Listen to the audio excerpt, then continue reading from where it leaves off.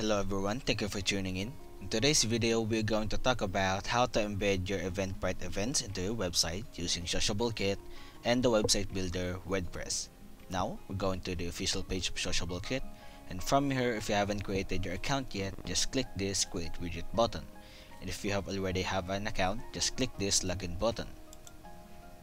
And now from here, we're gonna have to click this Create Widget button, and if you click this, it will always redirect you to the creation of widget page. And from here, we're going to select our widget type, and that widget type is Eventbrite Events. Now it says here that we have to put our Eventbrite ID. So what is our Eventbrite ID? Now going to our Eventbrite page. From here, we're going to use this Eventbrite Events from the Employment Expo. Now we're going to copy the code or the ID. Now this is the ID. We can copy this and paste it here. Now all we have to do now is click next. Here is our Eventbrite events. As you can see, everything that is in here is also in our Eventbrite event page. Now we're going to the customization and moderations tab located at the left side of our screen, and I'm going to highlight some of them. First, we're going to the themes tab. In here, there are many different kinds of default theme. There is Maaliwalas theme, Maayos theme, and Maagap theme, and so on. Now, each of these has its own color combination. So, for example, this Maayos theme, if I click yes, this color combination of black, white, brown, and gray should be embedded into our feed. Now, moving on into the event feed.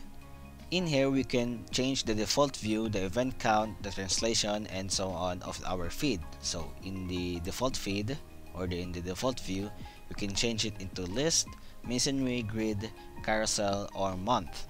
So in our case, I'm going to put it into grid, and I can change the event count into, I can't really change anything because there's only 2.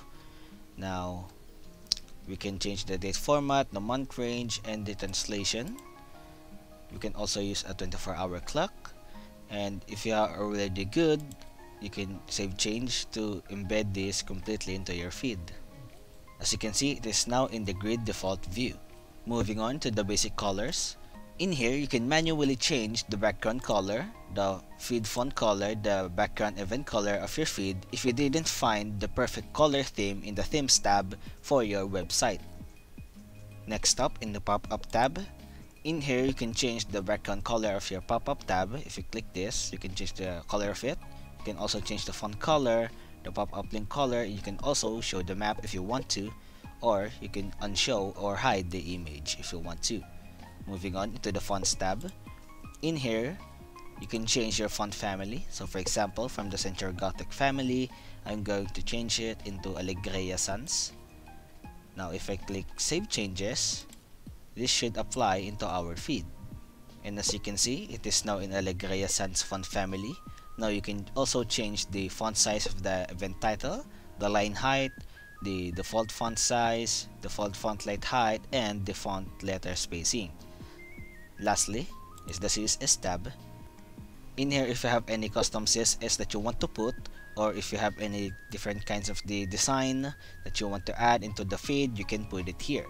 Now if you are finished, you can now embed this into our website by clicking this Embed on Website button. And it says here that we have to select our website builder. Now our website builder that we're going to use is WordPress. In here, we're going to follow this step-by-step instruction on how to embed this by first copying the JavaScript code. Now go into our WordPress website. Now keep in mind that you can put it into an existing page or in a new page. In our case, I'm going to put it in a new page. So we can add a title first. Employment Expo Events. And we're going to add a block. And that block is custom HTML. This is necessary to embed the JavaScript code from the SociableKIT. And all you have to do now is paste it. And that is basically it. You can publish it if you want, or you can preview it first so you can see which small details that you want to add or small details that you want to change. You can preview it first. Now we're going to publish it now to fully see what it looks like in a WordPress website. And as you can see, everything is in here now, from the font color, from the theme, which is in Maagap theme, from the font size or font family, and so on. So everything that we change is embedded into this WordPress website. And that is all, guys. Thank you guys for watching. I hope you guys like and subscribe, and comment down below if you have any feedbacks or any requests.